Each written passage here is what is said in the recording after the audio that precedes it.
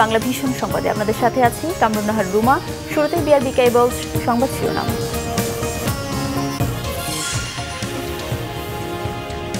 গাবতলীতে আওয়ামী লীগের কাউন্সিলরের নেতৃত্বে বিএনপির প্রচারে হামলা, মেয়র প্রার্থী তাবিথ সহ বেশ কয়েকজন সাংবাদিক আহত। নিজেরা মারামারি করে দোষ চাপাচ্ছে বললেন আতিক। ইভিএম ঢাকাবাসী সাদরে গ্রহণ করেছে বললেন ব্যারিস্টার তাপস। তাবিথের প্রচারে পেছন থেকে হামলা, কাপুরুষোচিত মন্তব্য ইশরাকের, ভোটে জবাব দেওয়ার অঙ্গীকার। বুয়েট শিক্ষার্থী আবরার হত্যা মামলার 25 আসামির বিরুদ্ধে অভিযোগ আমলে নিয়েছে আদালত। চার্জ গঠনের শুনানি 30 জানুয়ারি। মাঘের শীতে কাঁপছে উত্তরবঙ্গ, রাতভর কুয়াশা ঝরেছে বৃষ্টির মতো। দেশের সর্বনিম্ন তাপমাত্রা তেঁতুলিয়ায়।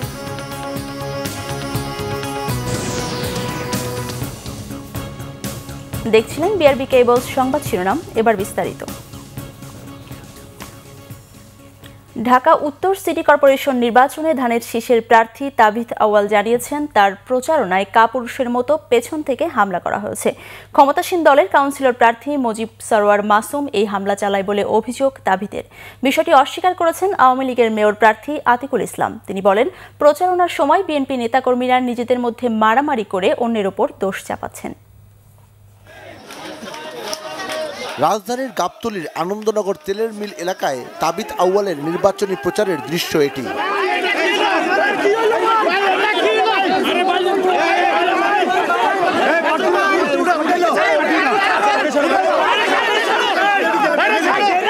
হঠাৎ করে হামলায় দিক বিদিক ছোটাছুটি শুরু হয়।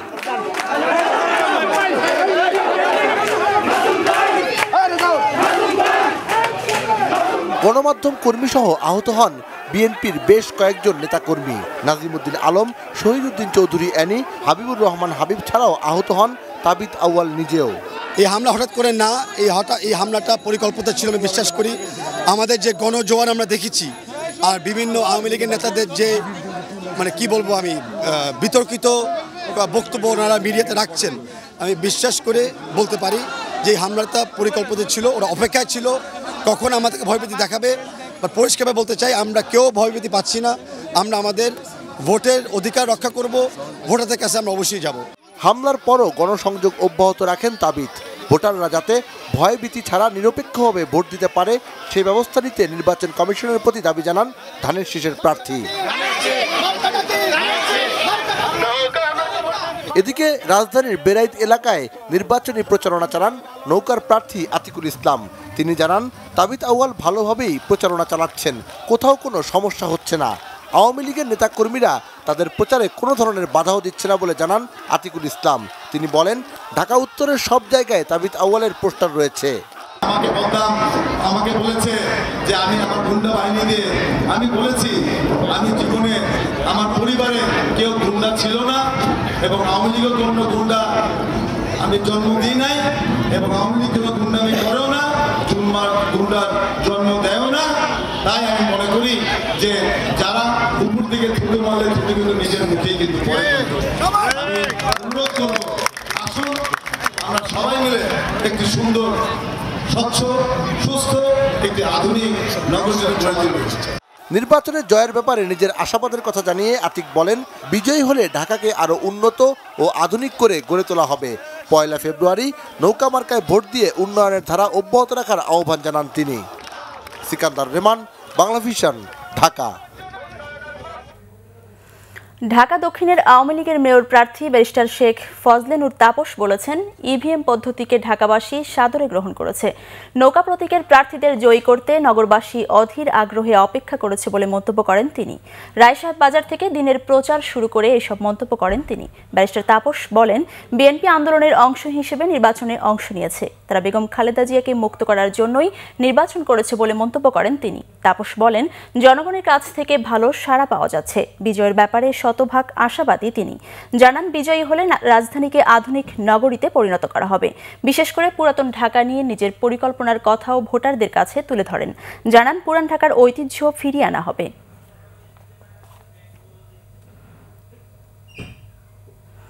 এদিকে তাবিথ আউয়ালের ওপরে পেছন থেকে কাপুরুষোচিত হামলার হয়েছে বলে মন্তব্য করেছেন ঢাকা দক্ষিণের বিএনপির মেয়র প্রার্থী engineer Ishraq Hossain. Demra staff quarter থেকে প্রচার শুরু করার পর তিনি একথা বলেন। ইশরাক হোসেন বলেন, কোনোভাবেই বিএনপির বিজয় ঠেকানো যাবে না, কোনো ভয়ভীতি দেখিয়ে ভোটারদের থামানো যাবে না বলে মন্তব্য করেন তিনি। বলেন, ভোটাররা কেন্দ্রে যাবেই, তারা ভোট দিয়ে ধানের শীষকে জয়যুক্ত করবেন বলে আশা করছেন তিনি। উত্তরের বিএনপির মেয়র প্রার্থী তাবিথ আউয়ালের ওপর হামলার নিন্দা জানান ইশরাক হোসেন। বলেন, পেছন থেকে তার উপর যে হামলা হয়েছে তা কাপুরুষোচিত। তিনি বলেন, সরকার ভয় পেয়েছে বলেই হামলা মামলার পথ বেছে নিয়েছে। সাহস থাকলে ভোটের মাঠে বিএনপিকে মোকাবেলা করার আহ্বান জানান বিএনপির এই মেয়র প্রার্থী। বিএনপি ভোটের মাধ্যমেই সব হামলা মামলার জবাব দেবে বলে জানান তিনি।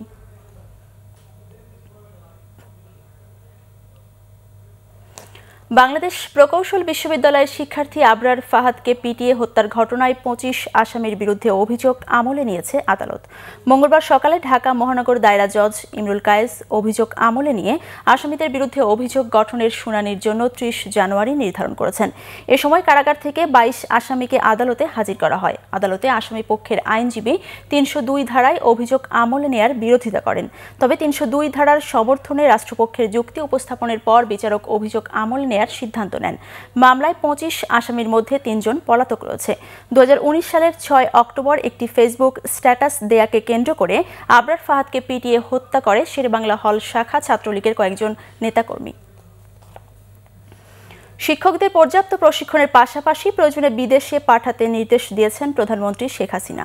এছাড়া উপজেলা পর্যায়ে 329টি টেকনিক্যাল স্কুল ও কলেজ স্থাপনের একটি প্রকল্প সহ প্রায় 23,000 কোটি টাকার 8টি প্রকল্পের অনুমোদনও দেয় একনেক। সকালে শেরেবাংলা নগরের NEC সম্মেলন কক্ষে প্রধানমন্ত্রী শেখ হাসিনার সভাপতিত্বে জাতীয় অর্থনৈতিক পরিষদের নির্বাহী কমিটির সভায় এই অনুমোদন দেয়া হয়। দ্বিতীয় পর্যায়ের এই প্রকল্পে সরকারের ব্যয় হবে প্রায় 20,500 কোটি টাকা। বৈঠকের পর ব্রিফিংয়ে পরিকল্পনা মন্ত্রী M A মান্নান জানান, কারিগরি ও মাদ্রাসা শিক্ষা বিভাগের নতুন প্রকল্পের পুরো অর্থের যোগান দেবে সরকার। এছাড়া সিরাজগঞ্জে বিসিক শিল্প পার্ক, জামালপুরে শেখ হাসিনা মেডিকেল কলেজ ও হাসপাতাল এবং নার্সিং কলেজ স্থাপন, কিশোরগঞ্জের হাওড় এলাকার নির্বাচিত শিক্ষা প্রতিষ্ঠানের উন্নয়ন, ভোলার চর ফ্যাশন আঞ্চলিক মহাসড়ক উন্নয়ন প্রকল্প অনুমোদন দেয় একনেক।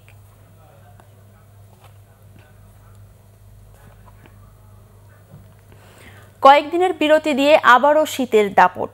মাঘের শীতে বাঘ কাঁপে, এ প্রবাদের বাস্তব রূপ দেখছে উত্তরাঞ্চলের মানুষ। মৃদু শৈত্যপ্রবাহের সাথে ঘন কুয়াশায় বিপর্যস্ত জনজীবন, বেশি কাহিল খেটে খাওয়া মানুষ। আজ দেশের সর্বনিম্ন তাপমাত্রা পঞ্চগড়ের তেঁতুলিয়ায় 7.2 ডিগ্রি সেলসিয়াস। শীতে কাঁপছে সর্ব উত্তরের জেলা পঞ্চগড়। মৃদু শৈত্যপ্রবাহে গা হিম করা শীতে দুর্ভোগে সাধারণ মানুষ। ঘন কুয়াশায় দুর্ভোগ বাড়িয়েছে আরও। রাতভর বৃষ্টির মতো ঝরছে কুয়াশা। সূর্যের দেখা নেই টানা 3 দিন। হঠাৎ করে ঠান্ডা বেড়ে গেল, গতকালের তুলনায় আজকে অনেক বেশি। মানুষ ঘর থেকে বেরোতে পারতেছে না, বাইরে ঘোরাফেরার মতো অবস্থা নাই, হালকা পা ঠান্ডা। 2 দিন থেকে প্রচন্ড ঠান্ডা, ঠান্ডার জন্য রিক্সা চালাইতে পারতেছি না। রাত দিন 24 ঘন্টায় ঠান্ডা, আমরা ঠান্ডার জন্য থাকতে পারতেছি না, প্রচুর ঠান্ডা ভাইয়া। খুব অসুবিধা হচ্ছে, থালা বাসন মাজতে, কাপড় ধুইতে অনেক কষ্ট হচ্ছে। মঙ্গলবার সকালে কুড়িগ্রামের সর্বনিম্ন তাপমাত্রা রেকর্ড করা হয় 8.5 ডিগ্রি সেলসিয়াস। গরম কাপড়ের অভাবে বিপাকে চরাঞ্চলের মানুষ। সরকারি বেসরকারিভাবে শীতবস্ত্র বিতরণ করা হলেও তা যথেষ্ট নয়। ব্যাহত হচ্ছে কৃষিকাজও। জম্পার মানুষেরটাই যা আনছি, আনি তাই গাটটা দিয়ে বাড়বা নেছি, সেই লিপতে উলে কিছু দেয় না। বাচ্চা নিয়ে তো খুব সমস্যায় আছি বর্তমান। ঠান্ডা, প্রচুর ঠান্ডা, অনেক বাচ্চা হাসপাতালে নিয়ে যাইতেছে, হাসপাতালের কোনো জায়গা নাই। শীতে জবুথবু রংপুরের মানুষ। ঘন কুয়াশায় ঢেকে গেছে পথঘাট। উত্তরের হিম বাতাসে দুর্বিষহ জীবন পার করছে নিম্ন আয়ের মানুষ। আবহাওয়া অফিস জানিয়েছে, আগামী 2 দিন দেশের বেশিরভাগ এলাকায় শীত আরও বাড়তে পারে। Banglavision news desk. নড়াইলে এক শ্রমিককে শিকলে বেঁধে 49 দিন ধরে নির্যাতনের ঘটনায় কালিয়া থানায় মামলা হয়েছে। ঘটনায় জড়িত থাকার অভিযোগে কালিয়া উপজেলা আওয়ামী লীগের সাংগঠনিক সম্পাদক মনিরুল ইসলাম মল্লিককে আটক করেছে পুলিশ। 2019 সালের 30 নভেম্বর বরিশালের মুরাদি থেকে র্যাব পরিচয়ে শ্রমিক সালাউদ্দিনকে অপহরণ করে আনে সাবেক ইউপি চেয়ারম্যান মনিরুল ইসলামের লোকজন। পরে তাকে ইটভাটায় শিকল দিয়ে বেঁধে নির্যাতন চালানো হতো। পুলিশ জানিয়েছে, সালাউদ্দিনের শ্বশুরের কাছে ভাটার মালিকের পাওনা টাকাকে কেন্দ্র করে তার উপর এই নির্যাতন চালানো হয়। সালাউদ্দিনের বাবা দেরবার গাজী ছেলেকে উদ্ধারের জন্য নড়াইল নির্বাহী আদালতে মামলা করলে পরে সালাউদ্দিনকে এক প্রতিবেশী টিনের ঘরে আটক রাখা হয়। গোয়েন্দা পুলিশ রবিবার রাতে ওই বাড়ি থেকে ভিকটিমকে উদ্ধার করে। আমার উঠে নিয়েছিল, নেশা ওখান থেকে বাড়ি নিয়েছিল। নেশা পরে ওরা মানে উনি যা বলতে বলতে আমি তাই বলতাম। উনি আমার কাজ করেছিল, ওনার ভাড়ায় পরে 5 দিন রাখছিল ওনার বাড়িতে। ডাকার পরে মারধর করছিল। দেওয়ার পরে আমার টাকা ছিল 17,500 টাকা, একটা মোবাইল ছিল, তাও উনি নিয়ে নিয়েছে সব। 10টার দিক থেকে আমার কাছে ফোন আসে যে আব্বা তুমি চাইছো আমার মাইলের সংক্রান্ত দেখায় প্রথম, বুঝছেন? দেখার পরে আমি বলছি না তাহলে একটা কাজ করো, তো ওরা ওকে কো যে আমরা বিয়ে শান্তি করে দাও, না আইনি যাত্রা দেও, তা গার্জিয়ান ছাড়া দেবে। এ ঘটনার পুনরাবৃত্তি চান না মানবাধিকার নেতারা। বিষয়টা খুব নিন্দনীয় এবং দুঃখজনক। এ ধরনের ঘটনা আমাদের এখানে আর না ঘটুক এবং সুষ্ঠু তদন্ত সাপেক্ষে এর আইনগত ব্যবস্থা যাতে নেওয়া হয়, আমি সেই ব্যাপারে সকলের দৃষ্টি আকর্ষণ করছি। ঘটনার সাথে জড়িত থাকার অভিযোগে মনিরুলকে আটক করেছে পুলিশ। সালাউদ্দিন গাজীর বাড়ি হচ্ছে খুলনার কয়রা। তাকে বরিশালে মোলাদি থেকে কোনো একটা বাহিনী পরিচয় দিয়ে নিয়ে আসা হয়েছে, জোরপূর্বক ইটের ভাটায় কাজ করানো বা অন্য কোনো উদ্দেশ্যে। এই সংক্রান্ত মামলা হয়েছে গতকালই। ভিকটিম উদ্ধার আছে এবং আমাদের প্রধান আসামি আমরা গ্রেপ্তার করতে পেরেছি। আমরা বিষয়টিতে খুব নিবিড়ভাবে সুপারভিশন করছি। এই ঘটনায় সাবেক ইউপি চেয়ারম্যান মনিরুল ইসলাম মল্লিক সহ অজ্ঞাত 7-8 জনকে আসামি করে কালিয়া থানায় মামলা করেছেন সালাউদ্দিনের বাবা। Banglavision news desk. পঞ্চগড় সদর উপজেলার মোমিনপাড়া সীমান্তে বিএসএফের গুলিতে এক বাংলাদেশি নিহত হয়েছে। ভোরে সীমান্তের 752 মেইন পিলার এলাকায় গরু ব্যবসায়ী হাসান আলী নামে ওই যুবকের গুলিবিদ্ধ লাশ পড়ে থাকতে দেখেন স্থানীয়রা। খবর পেয়ে ঘটনাস্থলে যান পুলিশ ও বিজিবি কর্মকর্তারা। পরে লাশ উদ্ধার করে পঞ্চগড় আধুনিক সদর হাসপাতালের মর্গে পাঠায় পুলিশ। বিজিবি জানায়, সোমবার গভীর রাতে বাংলাদেশের সীমান্ত অতিক্রম করে ভারতে যায় গরু ব্যবসায়ী হাসান আলী সহ কয়েকজন। এ সময় ওই সীমান্তের ঘাগড়া বিজিবি ক্যাম্পের বিপরীতে ভারতের বেরুবাড়ি বিএসএফ ক্যাম্পের টহল দলের সদস্যরা গুলি চালায়। এতে মাথায় গুলিবিদ্ধ হয়ে হাসান আলী ঘটনাস্থলেই মারা গেলে বিএসএফ সদস্যরা লাশ বাংলাদেশ সীমান্তে রেখে যায়। এদিকে পূর্বশত্রুতার জেরে সকালে মৌলভীবাজার সদর উপজেলার হিলালপুরে রাজন আহমদ রাজা নামে এক যুবককে কুপিয়ে হত্যার অভিযোগ উঠেছে। পুলিশ ও এলাকাবাসী জানায়, পীর বাহিনীর প্রধান নামে পরিচিত পীর আজাদ পাশের বালিকান্দি খেয়াঘাট থেকে রাজনকে অপহরণ করে বাড়িতে নিয়ে যায়। সহযোগীরা মিলে হত্যার পর পালিয়ে যায়। বিষয়টি নিশ্চিত করে পুলিশ জানায়, নিহত রাজন পীর আজাদের ছোট ভাই রুবেল হত্যার এজাহারভুক্ত আসামি এবং সে জামিনে ছিল। হবিগঞ্জ পুলিশ লাইনের পুকুর থেকে শাহিনুর রহমান নামে এক পুলিশ কনস্টেবলের লাশ উদ্ধার করেছে পুলিশ। পুলিশ জানায়, শাহিনুর ময়মনসিংহ জেলা সদরের কামরুজ্জামানের ছেলে। গত সোমবার সকাল থেকে তাকে খুঁজে পাওয়া যাচ্ছিল না। পরে রাত 9টার দিকে পুলিশ লাইনের পুকুর পাড়ে তার কাপড় দেখতে পেয়ে পুলিশের ঊর্ধ্বতন কর্মকর্তাদের বিষয়টি জানান সহকর্মীরা। আজ সকালে পুলিশ লাইনের পুকুর থেকে জাল দিয়ে তার লাশ উদ্ধার করা হয়। হবিগঞ্জ সদর মডেল থানার ভারপ্রাপ্ত কর্মকর্তা মোহাম্মদ মাসুক আলী ঘটনার সত্যতা স্বীকার করে জানান, প্রাথমিকভাবে ধারণা করা হচ্ছে সে গোসল করতে গিয়ে পুকুরের পানিতে ডুবে মারা গেছে। বিষয়টি তদন্ত করে দেখা হচ্ছে বলেও জানান তিনি। টাঙ্গাইলে বিভিন্ন সরকারি প্রতিষ্ঠানের অনিয়ম দুর্নীতির চিত্র নিয়ে দুর্নীতি দমন কমিশনের গণশুনানি অনুষ্ঠিত হয়েছে। সকাল 10:30টায় সদর উপজেলা মিলনায়তনে এই গণশুনানির আয়োজন করা হয়। এতে প্রধান অতিথি ছিলেন দুর্নীতি দমন কমিশনার AFM আমিনুল ইসলাম। গণশুনানিতে বিভিন্ন দফতরের 37টি অভিযোগ উঠে আসে। এর মধ্যে থেকে বেশ কয়েকটি অভিযোগ আমলে নিয়ে দুদক কমিশনার তা দ্রুত সমাধানে ওই প্রতিষ্ঠানগুলোর অফিস প্রধানকে নির্দেশ দেন। এ সময় তিনি বিভিন্ন সরকারি প্রতিষ্ঠানের কর্মকর্তাদের সততা ও নিষ্ঠার সাথে অর্পিত দায়িত্ব যথাযথভাবে পালনের আহ্বানও জানান। পদবি পরিবর্তন ও বেতন গ্রেড উন্নীতকরণের দাবিতে দেশের বিভিন্ন জায়গায় জেলা প্রশাসনের 3য় শ্রেণীর কর্মচারীরা দ্বিতীয় দিনের মতো কর্মবিরতি পালন করছেন। সকালে রংপুর জেলা প্রশাসকের কার্যালয়ের সামনে সকাল 9টা থেকে 11টা পর্যন্ত 2 ঘন্টার কর্মবিরতি পালন করেন কর্মচারীরা। এ সময় কর্মচারীরা হাজিরা খাতায় সই করে নিজ নিজ কর্মস্থলের কার্যক্রম থেকে বিরত থাকেন। পদবি পরিবর্তনের দাবিতে মেহেরপুরেও কর্মবিরতি পালন করেন কর্মচারীরা। লক্ষ্মীপুর জেলা প্রশাসনের 3য় শ্রেণীর কর্মচারীরা দ্বিতীয় দিনের দিনের মতো কর্মবিরতি পালনকালে জেলা প্রশাসকের কার্যালয় চত্বরে অবস্থান নেন। দাবি পূরণে তারা অর্ধ দিবস ও পূর্ণ দিবস কর্মবিরতির ঘোষণা দেন। এদিকে সকালে বাংলাদেশ কালেক্টরেট সহকারী সমিতি পটুয়াখালী জেলা শাখার উদ্যোগে তৃতীয় শ্রেণীর কর্মচারীরা স্ব কার্যালয়ে হাজিরা খাতায় সই করে জেলা প্রশাসকের কার্যালয় চত্বরে 2 ঘণ্টা অবস্থান কর্মসূচি পালন করেন। নাটোরে দ্বিতীয় দিনের মতো জেলা প্রশাসন ও 7 উপজেলা প্রশাসনের তৃতীয় শ্রেণীর কর্মচারীরা কর্মবিরতি পালন করেন। এতে সেবা নিতে যাওয়া মানুষ ভোগান্তিতে পড়ে। এছাড়া পাবনা ও বরগুনা সহ অন্যান্য জায়গায়ও দ্বিতীয় দিনের মতো কর্মবিরতি পালন করছেন কর্মচারীরা। এবার দেশের আরও কিছু খবর নিয়ে রয়েছে একটি ডেস্ক রিপোর্ট।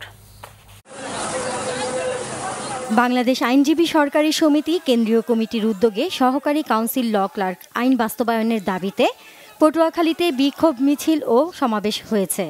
সকালে পটুয়াখালী বার কাউন্সিল থেকে বিক্ষোভ মিছিলটি বের হয়। পরে প্রেস ক্লাবের সামনে বিক্ষোভ সমাবেশ করেন তারা। এদিকে একই দাবিতে লক্ষ্মীপুরেও মানববন্ধন হয়েছে। সকালে জেলা আদালতের সামনে আইনজীবী সহকারী সমিতি ঘণ্টাব্যাপী এ কর্মসূচি করে। বাউল শিল্পী শরীয়ত সরকারের নিঃশর্ত মুক্তির দাবিতে মানববন্ধন হয়েছে নেত্রকোনায়। জেলা বাউল সমিতি ও সকল সাংস্কৃতিক সংগঠনের উদ্যোগে পৌরসভার সামনের সড়কে দুপুরে ঘণ্টাব্যাপী এই কর্মসূচি হয়। মেহেরপুরে বড়বাজারে পচা ও বাসি মাংস বিক্রির দায়ে ব্যবসায়ী শুকুর আলীকে 10,000 টাকা জরিমানা করেছে ভ্রাম্যমাণ আদালত। সকালে জেলা প্রশাসনের নির্বাহী ম্যাজিস্ট্রেট সহকারী কমিশনার মিনহাজুল ইসলাম এ দণ্ড দেন। সুনামগঞ্জের তাহিরপুরের জাদুকাটা নদীতে বালু পাথর বোঝাই নৌকা থেকে চাঁদাবাজির প্রতিবাদে নৌ ধর্মঘট পালিত হয়। পরে নদী পাড়ে মানববন্ধন করেন নৌ শ্রমিকরা। দুপুরে উপজেলার সোয়ালা নতুন বাজারে জাদুকাটা নৌকা মালিক সমিতির উদ্যোগে এ কর্মসূচি হয়। এ সময় বক্তারা বলেন, চাঁদা না দিলে ওই প্রভাবশালী মহল নিরীহ শ্রমিকদের মারধর ও নির্যাতন করে আসছে। তারই প্রতিবাদে এই কর্মসূচি, জানান শ্রমিকরা। জামালপুরে হতদরিদ্র ও ঝরে পড়া শিশুদের শিক্ষার মানোন্নয়নে শিক্ষা সেবিকা সম্মেলন অনুষ্ঠিত হয়েছে। সকালে বেসরকারি সংস্থা আশার আয়োজনে এ সম্মেলনের উদ্বোধন করেন জেলা প্রশাসক মোহাম্মদ এনামুল হক। হবিগঞ্জের বানিয়াচং উপজেলার পুকরা ইউনিয়নের প্রত্যন্ত ধানকুড়া, রূপাপোল ও নিয়ামতপুর গ্রামে 345টি পরিবারকে নতুন বিদ্যুৎ সংযোগ দেওয়া হয়েছে। সকালে এর উদ্বোধন করেন সংসদ সদস্য অ্যাডভোকেট মোহাম্মদ আব্দুল মজিদ খান। নতুন বিদ্যুৎ সংযোগের ফলে 3টি গ্রামের কৃষি জমিগুলো বৈদ্যুতিক সেচের আওতায় আসবে। সুনামগঞ্জের তাহিরপুর উপজেলার বাধাঘাট এলাকার দক্ষিণ গুটিলা গ্রামে বায়োগ্যাস প্লান্ট উদ্বোধন করা হয়েছে। দুপুরে তাহিরপুর উপজেলা নির্বাহী অফিসার বিজেন ব্যানার্জি এর উদ্বোধন করেন। বেসরকারি উন্নয়ন সংস্থা আশার ব্যবস্থাপনায় এই বায়োগ্যাস প্ল্যান্ট নির্মাণ করা হয়। ওই এলাকায় আগামী 2 বছরের মধ্যে এ জাতীয় আরও 7টি প্লান্ট বসানোর পরিকল্পনা রয়েছে সংস্থাটির। বাংলাদেশ সাম্প্রদায়িক সম্প্রীতির উজ্জ্বল দৃষ্টান্ত বলে উল্লেখ করে ময়মনসিংহের বিভাগীয় কমিশনার খন্দকার মোস্তাফিজুর রহমান বলেছেন, ধর্মীয় সহনশীলতা রক্ষায় সাংবাদিকদের অগ্রণী ভূমিকা রয়েছে। দুপুরে ময়মনসিংহ প্রেস ক্লাব অডিটোরিয়ামে কানাডিয়ান হাই কমিশনের সহায়তায় নিউজ নেটওয়ার্ক আয়োজিত সাংবাদিকদের 4 দিনের প্রশিক্ষণ কর্মশালার সনদ বিতরণ অনুষ্ঠানে তিনি একথা বলেন। অবৈধ জাল অপসারণে পিরোজপুরের বিভিন্ন নদীতে দ্বিতীয় দফায় 8 দিনের কম্বিং অপারেশন শুরু করেছে জেলা মৎস্য বিভাগ। ছোট ইলিশ সহ অন্যান্য মৎস্য সম্পদ ধ্বংসকারী অবৈধ বেহুন্দি ও অন্যান্য ক্ষতিকারক জাল অপসারণের লক্ষ্যে এই বিশেষ কম্বি অপারেশন পরিচালিত হয়েছে। মৎস্য বিভাগ ও প্রশাসনের যৌথ উদ্যোগে সকাল থেকে পিরোজপুরের কচা, সন্ধ্যা ও কালীগঙ্গা নদীর বিভিন্ন পয়েন্টে এই অপারেশন পরিচালিত হয়। এ সময় জেলা মৎস্য কর্মকর্তা মোহাম্মদ আব্দুল বারী, নির্বাহী ম্যাজিস্ট্রেট মোহাম্মদ নাহিদ ভুইয়া এবং পিরোজপুর সদর উপজেলার সিনিয়র মৎস্য কর্মকর্তা গৌতম মণ্ডল উপস্থিত ছিলেন। Naznin Akter, Banglavision news desk. সংবাদ শেষ করব বিআরবি কেবল শিরোনামগুলো আরেকবার জানিয়ে। গাবতলীতে আওয়ামী লীগের কাউন্সিলরের নেতৃত্বে বিএনপির প্রচারে হামলা, মেয়র প্রার্থী তাবিদ সহ বেশ কয়েকজন সাংবাদিক আহত, নিজেরা মারামারি করে দোষ চাপাচ্ছে বললেন আতি। ইভিএম ঢাকাবাসী সাদরে গ্রহণ করেছে বললেন ব্যারিস্টার তাপস। তাবিদের প্রচারে পেছন থেকে হামলা কাপুরুষোচিত মন্তব্য ইশরাকের, ভোটে জবাব দেওয়ার অঙ্গীকার। বুয়েট শিক্ষার্থী আবরার হত্যা মামলার 25 আসামির বিরুদ্ধে অভিযোগ আমলে নিয়েছে আদালত, চার্জ গঠনের শুনানি 30 জানুয়ারি। মাঘের শীতে কাঁপছে উত্তরবঙ্গ, রাতভর কুয়াশা ঝরেছে বৃষ্টির মতো, দেশের সর্বনিম্ন তাপমাত্রা তেঁতুলিয়ায়।